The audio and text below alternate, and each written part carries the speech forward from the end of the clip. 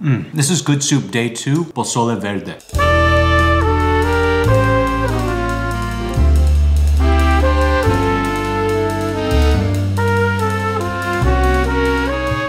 Now, Pozole Verde is not a soup that I grew up with. I grew up with Pozole Rojo. I'm not sure of too many Mexican households that grew up with this dish. Comment down below if you did grow up with it, because I didn't myself. It's quite the same process as making the Pozole Rojo. I used pork, I used the hominy, and the peppers are what's most important in this soup. Instead of using the red peppers for this one, of course I used, you probably guessed it, green peppers. So let's just jump right into this recipe.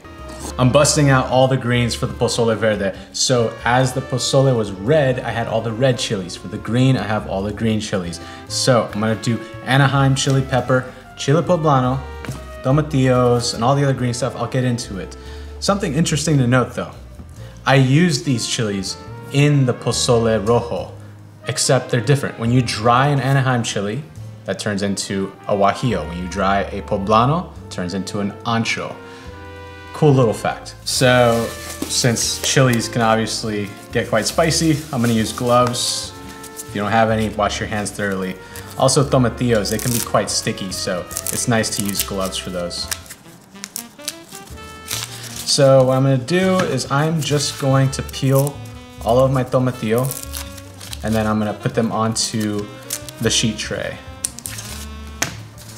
So on the sheet tray, it's gonna have pretty much everything on it. The chiles, the tomatillos. I might even throw in some garlic, some onion, and that's gonna go into our pozole. It's gonna be really nice. Okay, all our tomatillos peeled onto the sheet tray. Now for the poblanos, I'm just gonna core them. Take the stem and the seeds out, just like that. And then I'll just slice it lengthwise, throw that onto the sheet tray as well.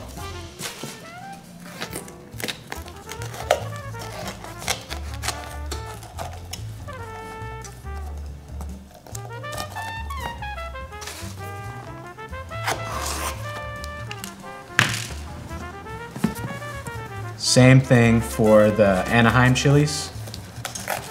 Gonna core them, take the seeds out as much as possible. If you can't get them all out, it's all good. It's all good. Toss that on the sheet tray as well. Man, I used to do so many of these at work during summertime when we get the chilies in from the farm.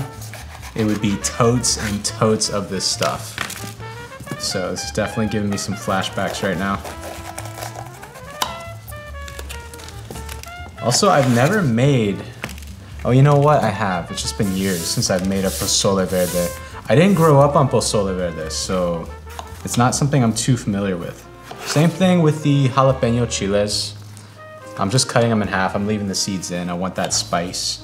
Tossing those in. Now, this one is optional right here. The serrano chile. Spicier, obviously. Do as many as you'd like. This is gonna make it have quite the kick, so that's why I'm saying it's optional. I like my stuff spicy, so I'm gonna go ahead and put 3 of those onto my sheet tray. So now that I've got all my greens on there, I'm just gonna go ahead and slice up a yellow onion. Now, like I said in the last one, it doesn't matter how you cut the onion up because we're just gonna blend it. So just a good old rough chop, equal size.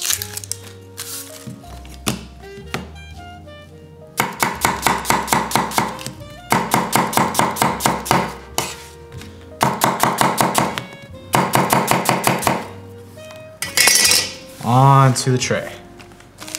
Garlic, I buy the pre-packaged cloves, don't judge me, makes my life easier. Okay, now, here's all my greenery. Here it is. So check this out. What I'm gonna do is I'm going to toss it onto a bowl. Everything. All of it onto a large bowl. And then this sheet tray, this is going into my oven. My oven's already preset to 500 degrees Fahrenheit.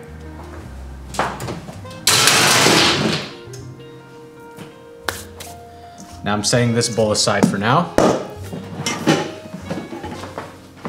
And then I've got some pork butt here. It's a little fancier. It's a Berkshire pork butt, which is basically just like a nicer quality pig. It was raised nice. It's got a really good flavor. You can use beef, chicken. You can make this veggie. I like pork in my pozole, so I'm doing this. Now, what I'm gonna do here. Okay, so check it out. The pork butt has this nice fat cap. I'm not gonna waste this. I'm gonna render this fat cap, and I'm gonna use that fat for my greens. So I'm just rendering this low and slow. I'm gonna utilize that pork fat to cook all the stuff in this soup. It's gonna give it a more distinct flavor. It's gonna be a little more intense. It's just nicer than using oils like olive oils or canola oils to toss your veggies in. This is gonna be a lot nicer. If you wanted to, you would use bacon fat as well to coat your veggies. That'd be delicious too. Okay, once sufficient fat is rendered off, now what I'll do, take that bowl, toss all that fat into that bowl, season that with some salt,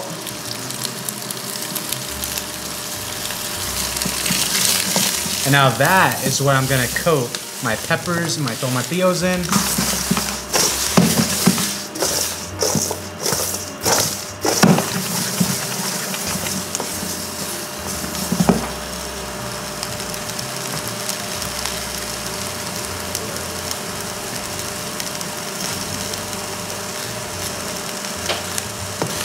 And now to that, I'm gonna add in Mexican oregano.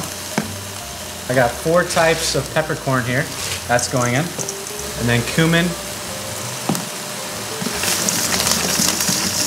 See, did I forget anything else?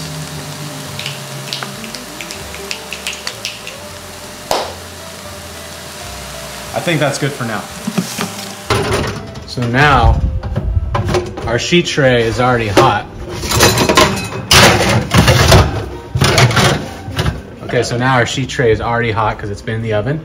All I'm gonna do is toss this on.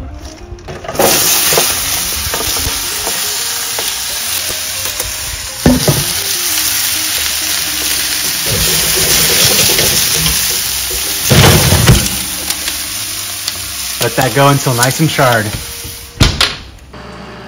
Now while that's going in the oven, I'm just gonna sear off my pork, make it GBD all around.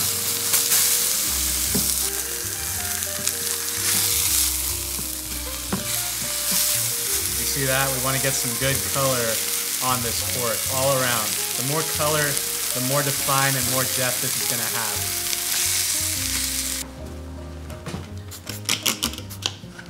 have. Pork fat can be quite messy. Let me clean this up real quick. All that fat splatter, man. A lot of people ask me what this is, by the way. This is just a control freak. I use this and not the stove back there because, I mean, obviously the camera's right there. You guys can't see back there, so that's why I use this. It's induction. I like it, it's good. Good machine. Okay, anyways, my pork is already cooked off. So now I'm just gonna toss that into my pressure cooker with all that fat.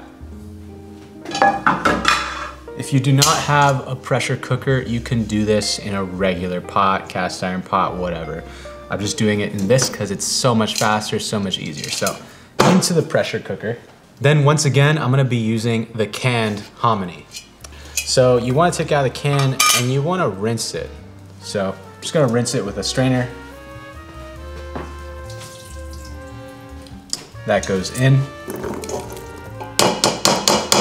I'm gonna toss in about a quart of chicken stock. You can use pork stock, veggie stock, beef stock, you get it.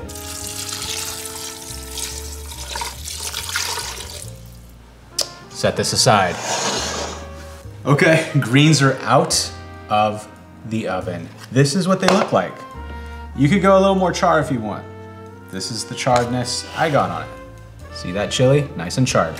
Now, this is gonna go into a blender.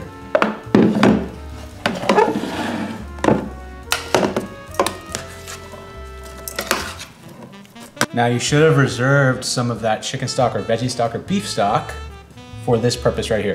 So this is gonna go in the blender, but first, look at this. I have all these yum yums on the sheet tray. I'm just gonna pour it directly on the sheet tray, get off all those yum yums, all that flavor. And then just some rice wine vinegar to taste. You could also do lime juice.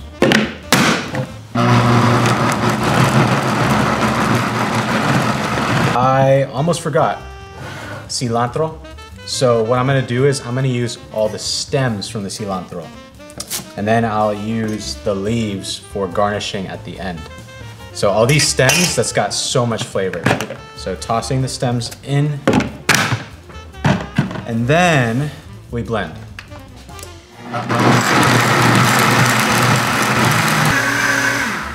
All right, that's enough. Now I could just taste it before if I want. Tastes good.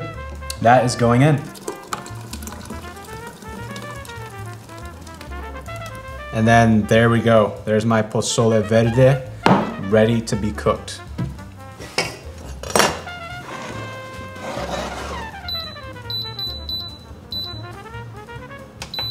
Okay. We are pressure cooking for 50 minutes. Now, if you're not familiar with this, there's all these settings on here. I'm just doing custom high 50 minutes. Like I said, if you don't have a pressure cooker, put this in a pot, let it go for around 4 hours if you got a piece of pork like this covered. Okay, and we're back. It's been like 50 minutes. Let's see what's up.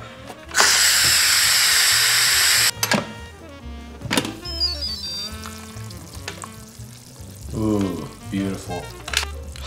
It smells so good.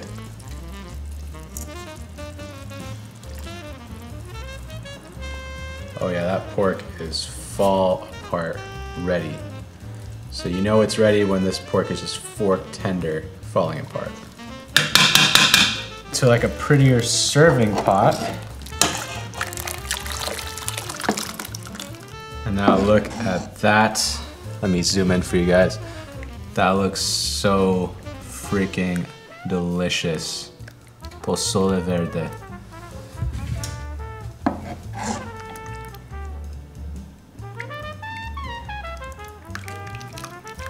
Why is this avocado so tiny?